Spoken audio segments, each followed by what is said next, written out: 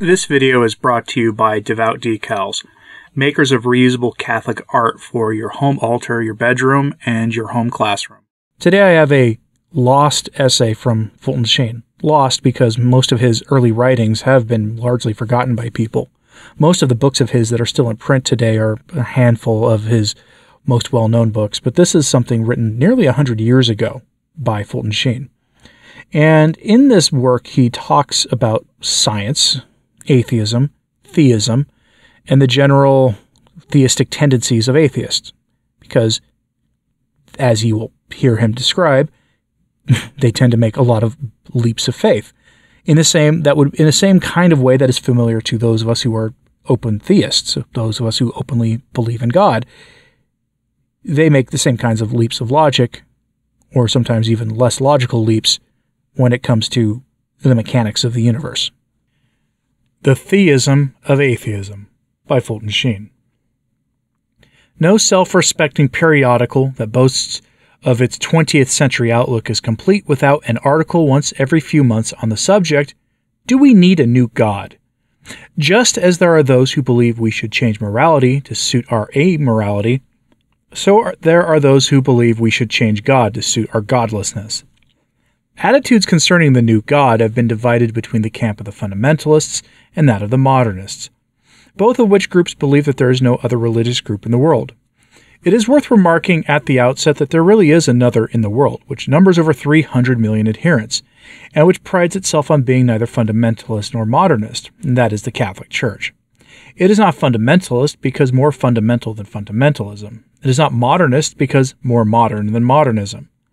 Fundamentalism assumes that the Bible is fundamental. Catholicism retorts, as it is pointed out elsewhere in these pages, that the Bible is not a book but a collection of books, and hence the question more fundamental than fundamentalism is, who gathered the books together and declared that they would constitute a Bible, and be regarded as the revealed Word of God?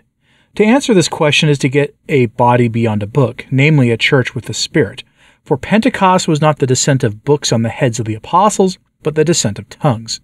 From that day on, it was to be a tongue and a voice, and not a book, that would be fundamental in religion. The Church is not only more fundamental than fundamentalism, she is also more modern than modernism, because she has a memory that dates back over 20 centuries, and therefore she knows that what the world calls modern is really very ancient.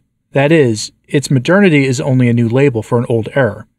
Modernism has an appeal only to minds who do not know what is ancient, or perhaps antiquated. The Church is like an old schoolmaster who has been teaching generations and generations of pupils. She has seen each new generation make the same mistakes, fall into the same errors, cultivate the same poses, each believing it has hit upon something new. But she, with her memory, which is tradition, knows that they are making the same mistakes all over again. For in the wisdom born of the centuries, she knows very well what one generation calls modern, the next generation will call unmodern. She knows also that modernism is no more logical than a sect called 3 o'clockism, which would adapt our gods and our morals to our moods at 3 o'clock. The Church knows, too, that to marry the present age in its spirit is to become a widow in the next. Having constantly refused to espouse the passing, she has never become a widow, but ever remains a mother to guide her children and to keep them not modern but ultra-modern, not behind the times but behind the scenes, in order that from vantage point they may see the current ring down on each passing modern fad and fancy. The arguments for the new God are generally twofold. First, the times depend upon it, and secondly, science requires it. Two false assumptions underlie these arguments, and the first is the confusion between a fact and an idea. There is a world difference between God and the idea of God. If I see a canary and call it a giraffe, I must revise my idea to suit the fact, the canary remaining a canary all the while. But if I am an architect, I may revise a house to suit my idea of the house or of an ideal house. In the first case, I change the idea to fit the fact. In the second, I change the fact to suit the idea. The two are not the same. In fact, the one condition that makes it possible for me to change the fact to suit my idea is that I be the creator or the cause of the fact. Applying this to God, the demand for a new God must remain either one of two things. Either we must change the idea of God to suit God, or else we must change God to suit our new idea of God. In the first case, to change the idea to suit God is meaningless if God is unchanging. If he is unchanging, it is nonsense to say that God was one thing in the days of Israel and is another in the days of science. This is just like saying that 2 apples plus 2 apples made 4 apples in the day of Isaiah, but do not in the days of Einstein. In the second case, if we must change God to suit our idea, then we create God. Now, this God we create is greater or less than we are. If he is greater than we are, then the greater comes from the less. If he is less than we are, then it is folly to speak of him as a God. As for the necessity of coining new names for God, it is incomprehensible to a thinking mind that philosophy and civilization can be enriched by ceasing to think of God as life, truth, beauty, and love, and beginning to think of him as a blind and whirling space-time configuration dancing dizzily in an Einstein universe, plunging forward along a path of which he is ignorant, toward a goal of which he knows nothing whatever. It is much easier to worship the God who made life than the God who is a space-time epochal occasion. Another assumption that vitiates the logic for the new God is that it hypostatizes science. Modern science repudiates God, it is said. Now, just what is science? Renouvier used to say, "I should very much like to meet that person everyone is talking about, that person's science."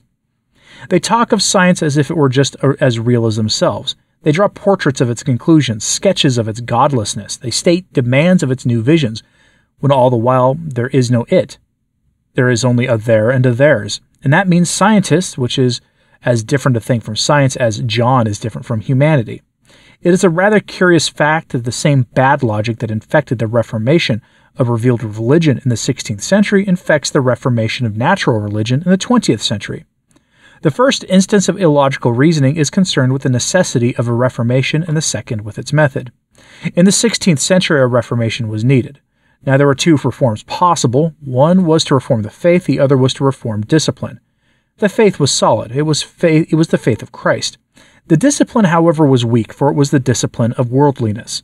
The reformers who sometimes reformed the wrong thing reformed faith instead of discipline, and brought revealed religion to the present state of confusion, worse, confounded. In the 20th century, a reformation in philosophy is needed. 2 reforms are possible. One is to reform the principles of philosophy. The other is to reform its discipline, or make men think correctly. The modern believes we should reform the principles, eliminate God from religion as we might eliminate animals from zoology, or life from biology, or marble from sculpture. We contend that the principles of reason are sound and the heritage of common sense. What is needed is a little mental discipline, sound logic, correct thinking, and a cessation of anemic reasoning.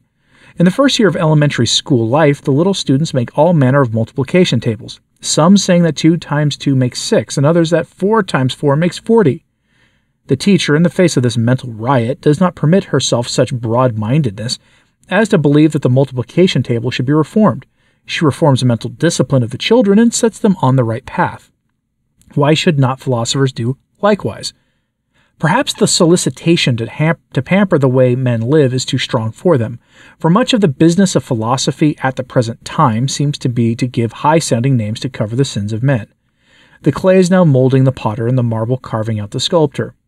Not only as regards the necessity of reformation, but even as regards the method, is there a similarity between the 16th century and the 20th century. Then the various groups pulled the mitre and the head off of a pontifical man, and the spirit of unity went out from the body. A new rule of faith was sought for and found in the Bible. The question then arose, who gathered the books together?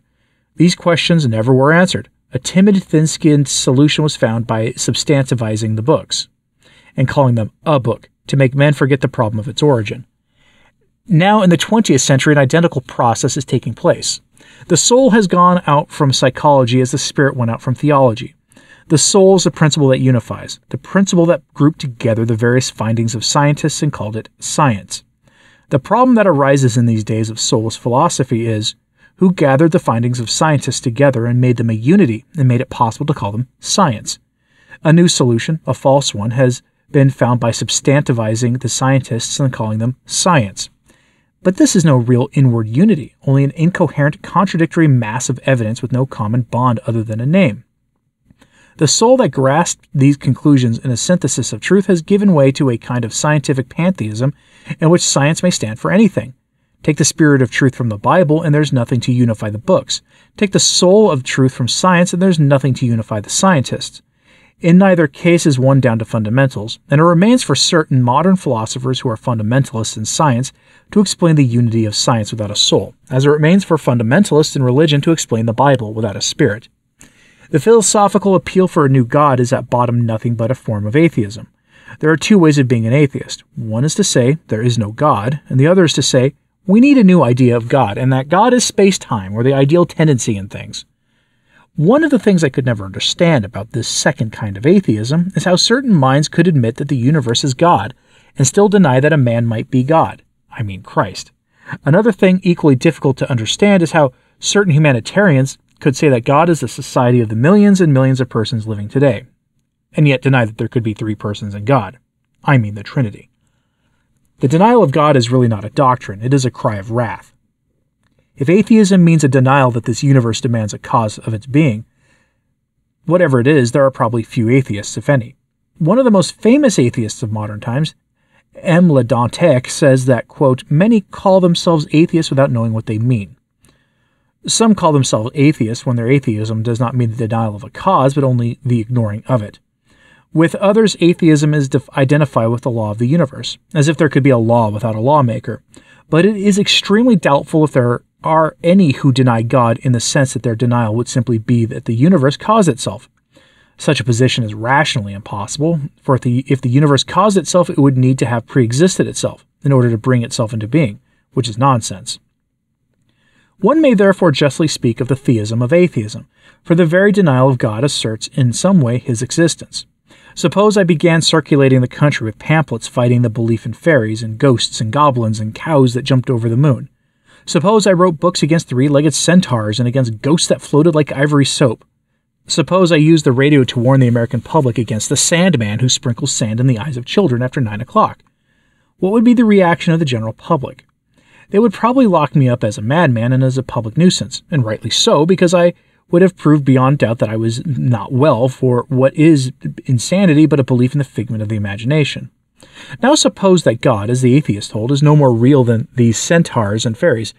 So suppose God belongs to that same weird group of fancies as the three-legged ghost. Now, I ask, why is it that society would consider me not well if I spent myself and was spent in a campaign against cows that jumped over the moon, and yet would not consider the atheism the same because he carries on a campaign to prove that God belongs to the same class of fancies and imaginings?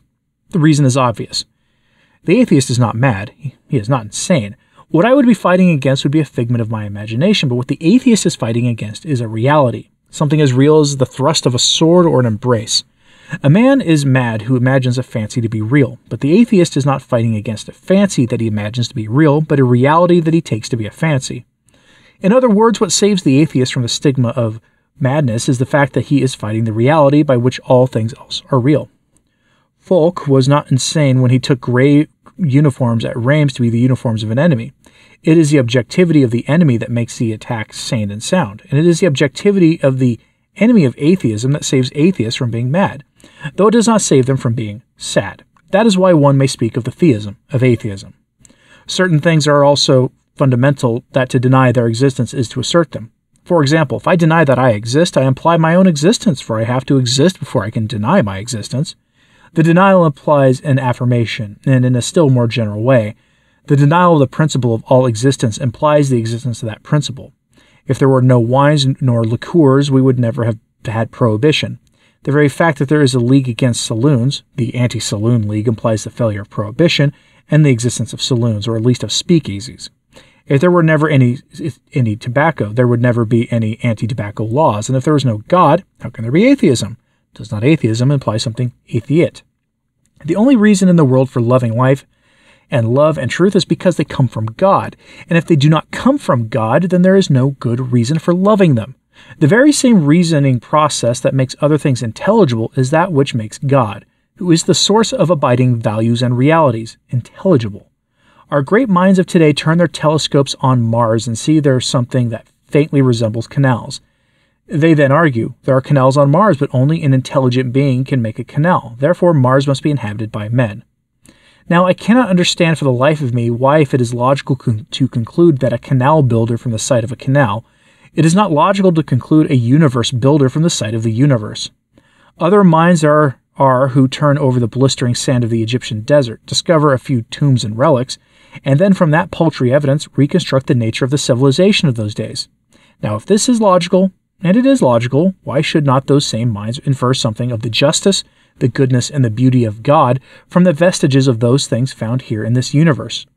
If, too, there are minds in the world who believe that the universe is guided by purpose, why should they not admit God?